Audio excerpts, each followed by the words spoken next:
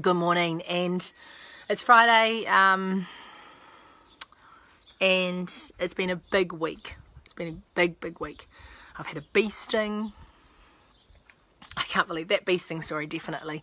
I've got a lot of leverage out of that. I've still got this massive fucking itchy thing on my butt. Anyway, thank goodness I don't have to wear any togs. No, I'm kidding. The last time my body saw togs was a long time ago. Anyway, look, today what I wanted to talk about is a little bit of gratitude. Friday should be about gratitude. Friday should be about reflecting back on the week and going, wow, what an amazing week I've had. And I've had an amazing week. I got to talk to some of my dear friends. I got to really sit in the fitness industry this week, and I'm excited. I did the seminar yesterday with Grant Goes and Fine Fit People and their virtual fitness summit, and that was awesome. What a great, fantastic job. You can be really proud of yourself, Grant.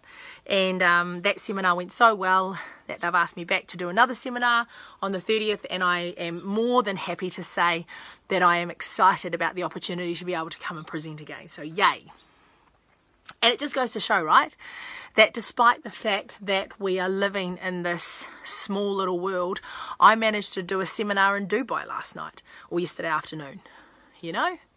How crazy is that? And now I'm going to go back and do another one. That's fantastic. It did make me think, how can I bring that same seminar to New Zealand? So I'm talking with my business partners in B Suite today at 10. We've got a meeting. Yay, Rob, Jack, and Paul. I'm excited about hanging out with you guys for 15-20 minutes, which is as long as I've got, unfortunately.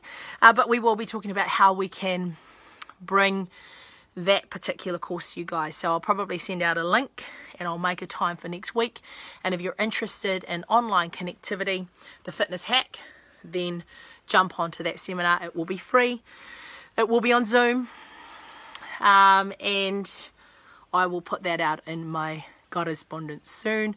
It'll be on my website as well. And I guess, so that's awesome. I've done that. Great conversations with lots of amazing humans, and I look forward to keeping those connections live. I had a massive conversation with Amy Styles this morning. That was awesome. Love that woman. And I guess my lesson today is, how do you monetize? Yesterday I talked about making big decisions. So if you think about what's happened over this week, I've tried to unpack ways in which, depending on what bucket you live in, depending on who you are, obviously there's been a fitness spin, but that's mostly because that's where I've spent a whole bunch of my life. But I wanted to give you helpful ways in which you could reframe, repack, pivot into the new world. Yesterday I talked about make hard decisions fast, alongside creating a skeletal cost structure, and be really, really tough with your working capital, man. Do not spend anything you don't need to. Do not. In fact, it's probably the only time in the world that I'd say to you, don't pay your bills until you need to. And even then ask the question, can you organise something to pay less for now while no money's coming in? And what you'll find is most people are more than happy to look after you. We have a little bit of debt and think forward. And that debt, they have been so gracious with us. And so, it's possible. You just got to make those conversations. You've got to go out of your way to sort those things out. Don't live in the dark in that space. So cost cutting, skeletal cost structure, really manage your working capital. How long is that going to last you? How much time have you genuinely got? Let's say there's no more stimulus offered by the government. What would that look like for you? What is that going to mean? Okay, how long have you truly got? With my husband's business, I knew we had probably about 3 months where we would survive if we did nothing. With Think Forward, we will survive mostly because there is work we can do in the digital space. There's not a hell of a lot. There's no new work, to be fair, not a lot anyway. As people sort of try and figure out what kind of money they have to invest. But either way, knowing that is really important right now. So understand those things. Be tough, make those decisions. And one of the things that one of the industry experts said to me, the hardest part that we are having to make in our world is the cost cutting of humans. And the reason for that is, you know, there's this little thing that says it's very easy to trim dead wood. It's not so easy to trim the good stuff. You know, and I'm seeing some people in government departments, you know, obviously the Prime Minister, we just saw the Mayor of Hutt City come out with a 10% decrease to his salary, which he's going to give to, which he's going to donate to different charities. That's awesome, and thank you for that. But what say you have no money coming in, which is a reality for many business owners. Gyms, my husband's business, no money. Look at our poor truck. Look at all this grass that's sitting here. It's doing nothing. So, you know, there's real tough decisions people are having to make. Please make them. Be brave, be strong, be ruthless, knowing that compassion and empathy is going to be what lives at the end of this. You're going to stay alive. You're going to survive to potentially offer people a job in the future rather than just dying. Okay, so the next thing I want to talk about today is monetization. How do you do that? Ooh, I don't know. No, I'm kidding. I shouldn't say that. That's terrible. But my first response is I don't know. You know, lots of people are saying the same thing. I don't think I've met anybody that actually knows what's going to happen. We're all just like, we're all just walking on eggshells right now. If I had a crystal ball, I could do, you know, I could do spreadsheets for Africa and I still couldn't tell you what's going to happen.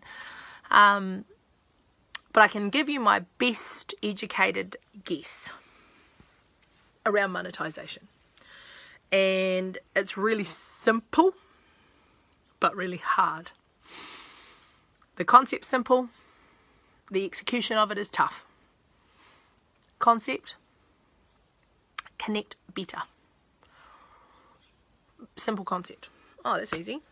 I just connect better.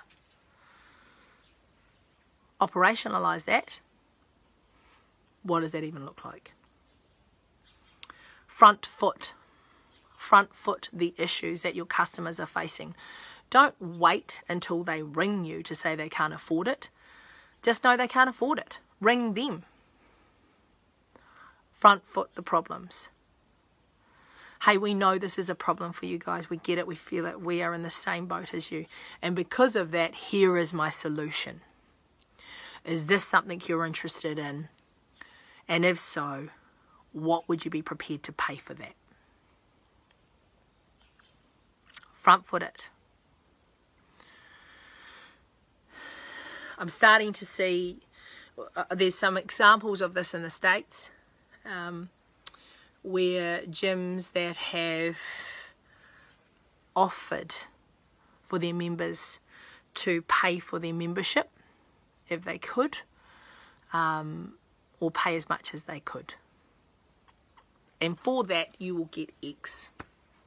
And it might be that you get a virtual timetable. It might be that you get daily updates. It might be that you get some workouts. It might be that you get some motivational stuff. But what they've done is they've connected. They've said, we get it. And if you can't afford, please, we will work it out. But if you can afford it, and if there is a service that would be of value that you'd be prepared to pay for, how can we make that happen? And guess what? You can't have that conversation unless you connect. And here's my other tip for business owners. No one in your business, your customers, do not want to hear from your receptionists. Your customers want to hear from you.